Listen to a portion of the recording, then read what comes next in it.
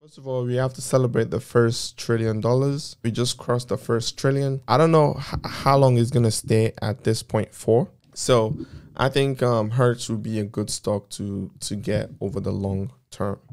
Hello everyone, my name is Kaseem. Welcome to the channel. So in today's video, we are going to talk about two different things. We are going to celebrate the momentous occasion of Tesla hitting $1 trillion. We're going to talk about that. We're going to talk about why they hit $1 trillion. And we are also going to talk about the highlights. This is a two-part video. It's going to be under 30 minutes like most of my videos, 20-30 minutes. So for your convenience, I've included a timestamp in the description. If you want to get straight to the earnings, you can click on the timestamp for the earnings. It's going to say highlight earnings. And then if you want to watch this whole thing, there's timestamp. So click below and check out the timestamps for this video.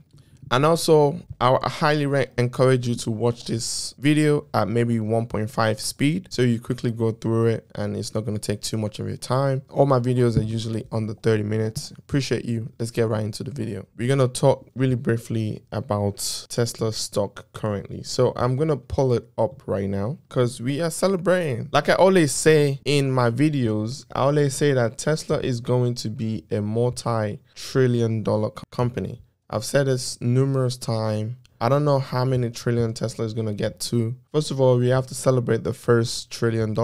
We just crossed the first trillion. I don't know how long it's going to stay at this point for. The stock is currently trading for $1,000. And at some point, this was actually up more than what I put in. So it was very interesting.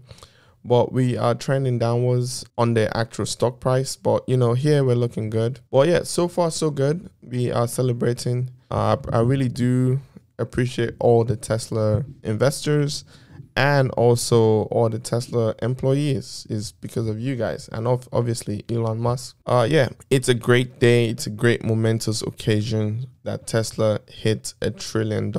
If you guys look in the past couple of days, Tesla stock has just been on a mad tear. Okay, it's been on a mad tear and we've just been going straight up. We were high at some point, $1,000, almost $1,100. $1,992, came back down a little bit. Looks like it's tracking back up, but we are up, 26% in 1 week, 26% in just 1 week. Amazing. Okay. So congrats to all Tesla investors. This is all because of you guys.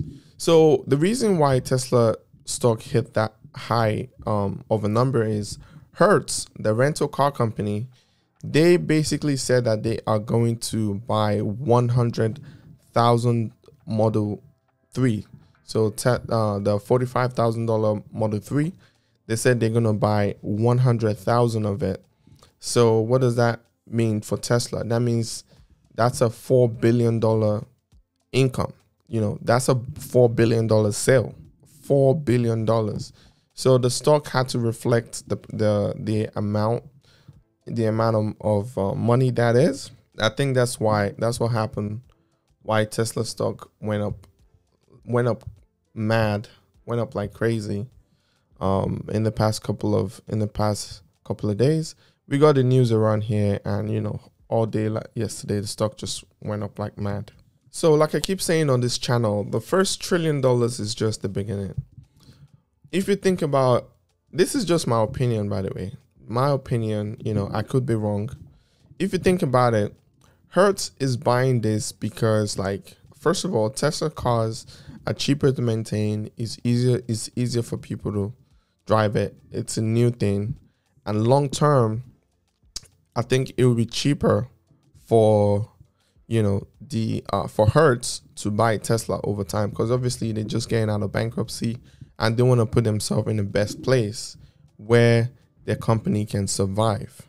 Now, them buying a fleet of Tesla is actually a pretty good move, in my opinion, because once Tesla come out with robotaxi, I keep talking about robotaxi.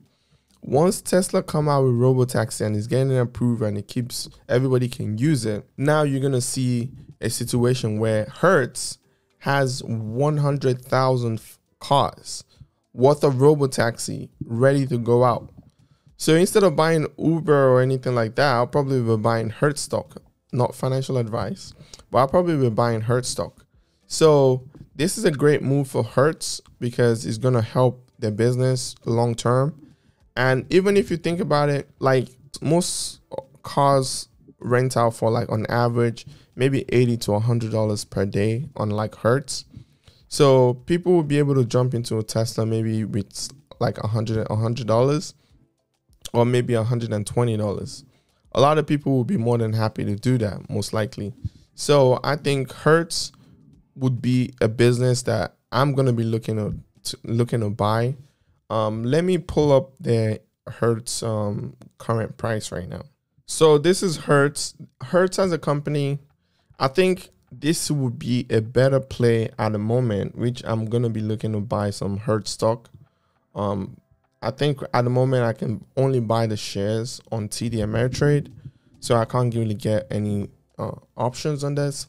But I'm probably going to be buying some Hertz stock just because of this big move that they made. I think once they are able to, put out all the Teslas, get the Teslas, once they're able to put them out, I think their stock is going to go up dramatically. Because they will be the largest fleet owner of this Tesla robotaxi that is basically ready to go. So I think Hertz would be a good stock to get over the long term. So yeah, that's the reason why Tesla got to $1 trillion.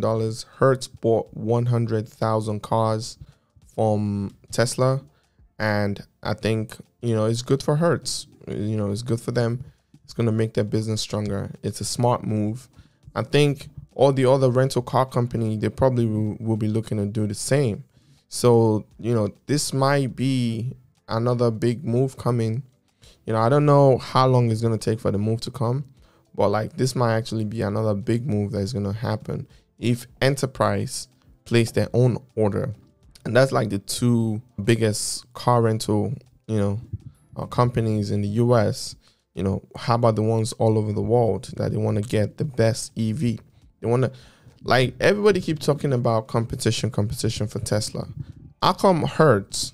Remember, the person that is in charge of Hertz used to be the current CEO, although he's an interim CEO, but the current CEO of Hertz used to be Ford CEO. How come he's not buying Ford Mark E? That's food for thought. How come he's not buying any of those ones? The guy has a plan, and I think it's going to be using the cars for robotaxi by next year ending or by 2023, 24, 25. That's the plan that this guy is working towards. So it's a very smart plan, very smart man. And this is all great news for Tesla investors, great news for Tesla investors. Like I said, the stock is doing literally going off the chart. So I'm going to keep on doing what I'm doing. As always, I keep buying my $20 a day worth of the Tesla stock. From what I just showed you guys earlier, we're up, a couple dollars, $50 right there. I'm going to keep doing my thing. I think Tesla in the future will be worth as much as Apple. Apple is worth like 2 point something trillion dollars. If I take a look at Apple real quick, Apple is worth 2.5 trillion right here. You guys see right here. Apple is currently worth 2.5 trillion. The next is Microsoft, then Amazon, I think in the future, minimum Tesla will be worth 2.5 or $3 trillion. So for me, I think the best place for me to put my money right now, keep on doing what I'm doing with the $30 a day, no matter what the price is at the moment, because this Hertz news is just the beginning. Enterprise is probably going to do the same. All the other car rental companies all over the world, they're going to do the same because they're going to keep on doing their research and see that, like Tesla is going to come out with this robotaxi and they're going to work eventually. 2.5 trillion, 3 trillion is still coming in the future. let's not forget about robotaxi. Anyways, I don't want to make this section too long. Check out my previous video that I did. You guys know I'm always hyped about Tesla. Check out the previous video that I recorded. I'm going to put a link in the cards for you to check out. Go check out that video. Let's get into the highlights of the earnings call, because the earnings call is very important. I always love talking about the earnings call. So what we're going to do now is you're going to watch just the highlights, and then in the next couple of videos, I'll keep working on the earnings call so I can add my own opinions to each of the earnings call. Like every single thing that was said in the earnings call, I'll add my opinions to it.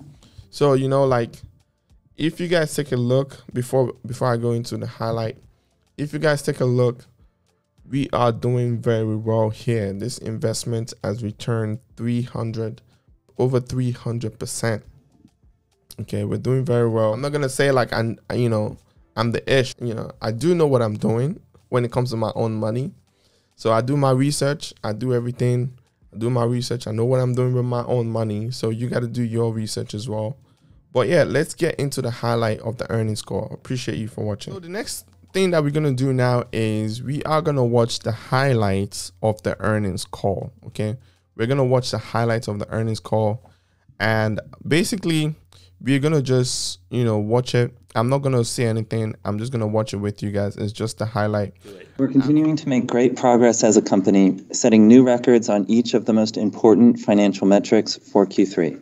We were also able to achieve an annualized production run rate of over 1 million cars towards the end of the quarter. Additionally, we have made great progress increasing production volumes of Model S, but based on demand, we are targeting to exceed historical production levels. Due to part shortages and logistics variability, we have not been able to run our factories at full capacity. It's important to note that while we have roughly doubled deliveries year to date, this has been exceptionally difficult to achieve. Despite these increases in production and generally higher prices, our backlogs are continuing to grow and average customer wait times are extending. Financially, our auto gross margins reached 30.5% on a GAAP basis and just under 29% excluding regulatory credits. This benefit primarily comes from higher volumes, particularly out of the Shanghai factory, increased mix of the Model Y, and we have made good progress increasing Model S volumes. The Model S has now returned to positive gross margin, and we expect this to increase with higher production and the ramp of Model X. As a result of the great progress on margins, volume, and appropriate management of overhead costs, we were able to achieve an operating margin of just under 15%, exceeding the long-term guidance we've laid out previously. On cash, we generated record operating cash flows of $3.1 billion and continue to invest heavily in the build-out of manufacturing, supercharging, and service capacity. We also continue to retire high-interest rate debt, including the early settlement of our 2025 senior notes of $1.8 billion during the quarter. As we look forward, we are clearly quite a bit ahead of the pacing required to achieve our target annual growth rate of 50% this year. We are also nearing assembly of our first production cars in Austin and Berlin. What is Tesla's goal for vehicle production capacity for the 4 current factories, Fremont, Shanghai, Austin, and Berlin, by 2024? Yeah, thanks, Martin. Our goal as a company here is to grow on an average pace of 50% per year. And so you can extrapolate that out. There may be some periods of time in which we're well ahead of that. There could be some periods of time, despite best efforts, where we're slightly lower than that. But that remains the long-term goal of the company. In Fremont, we're continuing to push the boundaries of what's possible there. Over the last 12 months, we've done about 430,000 cars of production. And, based upon everything that we know in the factory, where the bottlenecks are, what the potential is, we're targeting to increase that another 50%. As we look towards Shanghai, we're continuing to push the boundaries there, and we continue to ramp production there as well. So most recently, the ramp of the Model Y, which was our biggest contributor of volume in Q3, will continue to ramp that factory. And our plans there with time are to keep growing the capacity in that factory. Austin and Berlin are interesting factories because our first iterations of capacity there are on Model Y. But we've intentionally set these factories in locations in which they have a quite a significant amount of land and ability to expand. We're trying to get to 5,000 cars a week as soon as we can, and then we'll continue to push beyond that, potentially even getting to 10,000 cars per week at those factories. And then we'll add Cybertruck here in Austin and continue to grow from there. So, our goal is to get to millions of cars per year over the next couple of years, and then ultimately in the long term, be able to achieve 20 million cars per year. We're going to grow as quickly as is feasibly possible with an eye towards a 50% annual growth rate. Over the last year, we've grown our physical footprint of service centers by 35%. We've grown our footprint of mobile repair by over 40%. But I think the most important part about all of this is, and we've said this on calls before, where the best service is no service. And so we have been incredibly focused as a company, both on the initial quality of our vehicles and reliability of our vehicles. And we've seen pretty substantial improvements in both of those metrics over the long term and over the last couple of quarters. Just one thing to add on supercharging. If you haven't experienced our latest iteration of battery packs that can handle fast charge rates in combination with our 250 kilowatt charging stations, is pretty incredible. And this is a really important component to supercharging capacity, because the faster you can charge, the more charge sessions that you can have on an individual post, the better the customer experience is as you're going on a long-term journey, because your supercharging times are lower. Yeah, pricing has been a really difficult thing for us over the last couple of quarters. And where part of the challenge is, the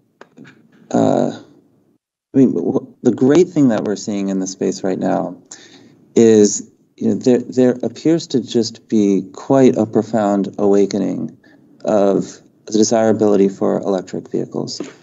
And to be totally frank, it's caught us a little bit off guard.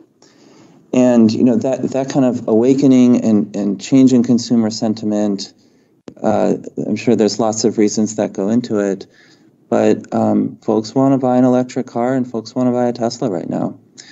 It's very exciting for us. At the same time, we have installed capacity to build more cars, but we're constrained by a number of dynamics, as we've talked about in great detail. And we are putting in extreme effort to build as many cars as we possibly can. It's hard to overstate how extreme the efforts are.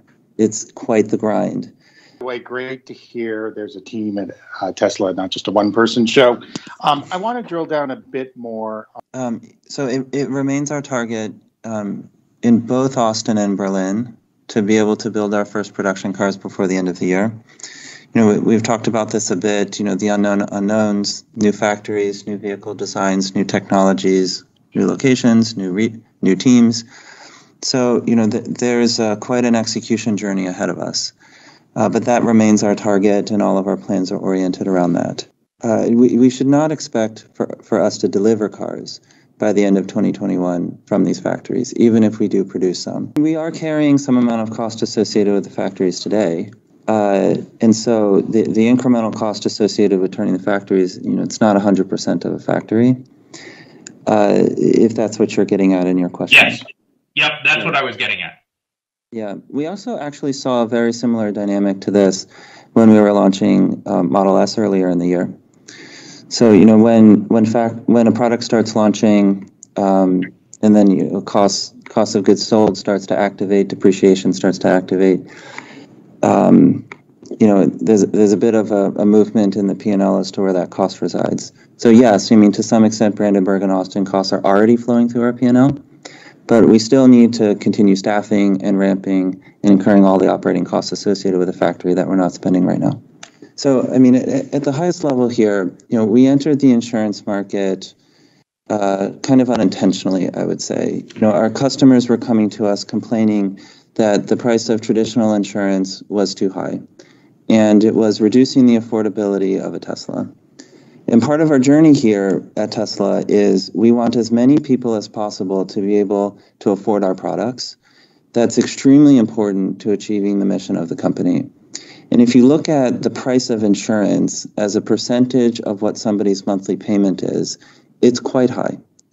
And we spend extreme amounts of effort in manufacturing to take $5 of BOM cost out here or $10 out somewhere else.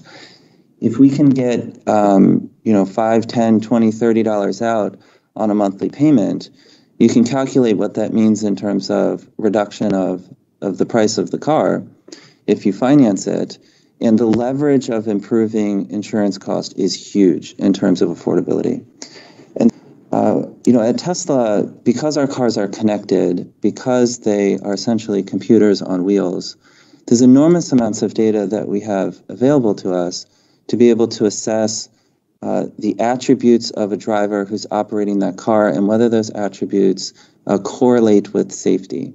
So we've been spending our time looking at hundreds of different variables and also looking at billions of miles of driving history. And we've been able to fit a model that is able to predict with decent accuracy the probability of collision over a period of time. And from that model, being able to predict frequency of collision, we can then align that against a price curve. And we can have individualized pricing integrated into the car, integrated into the app, integrated into that customer's experience with a feedback loop back to the customer on how they are driving after every drive, the attributes that they were successful on or unsuccessful on, and the tips of things that they can do to improve their safety. So that's what we've developed. We then included the safety score as a part of the FSD beta enrollment program, where we have almost 150,000 cars currently using the safety score, and I believe the latest data is over 100 million miles of driving. So we've been able to go back and analyze that data, and we've learned two things coming from that. The first is that the probability of collision for a customer using a safety score versus not is 30% lower. It's a pretty big difference. It means that the product is working and customers are responding to it. The second thing that we've looked at is what is the probability of collision based upon actual data as a function of a driver's safety score. And that is aligning with our models. Most notably, if you're in the top tier of safety compared to lower tiers, there's multiple X difference in probability of collision based upon actual. There appears to just be quite a profound awakening of the desirability for electric vehicles. And to be totally frank, it's caught us a little bit off guard. The probability of collision for a customer using a safety score versus not is 30% lower. It's a pretty big difference. It means that the product is working and customers are responding to it. We entered the insurance market kind of unintentionally, I would say. Our customers were coming to us complaining that the price of traditional insurance was too high. And part of our journey here at Tesla is we want as many people as possible to be able to afford our products. That's extremely important to achieving the mission of the company. And if you look at the price of insurance as a percentage of what somebody's monthly payment is, it's quite high. And we spend extreme amounts of effort in manufacturing to take $5 of BOM cost out here or $10 out somewhere else. If we can get $5, $10, $20, $30 out on a monthly payment, you can calculate what that means in terms of reduction of the price of the car if you finance it. And the leverage of improving insurance cost is huge in terms of affordability.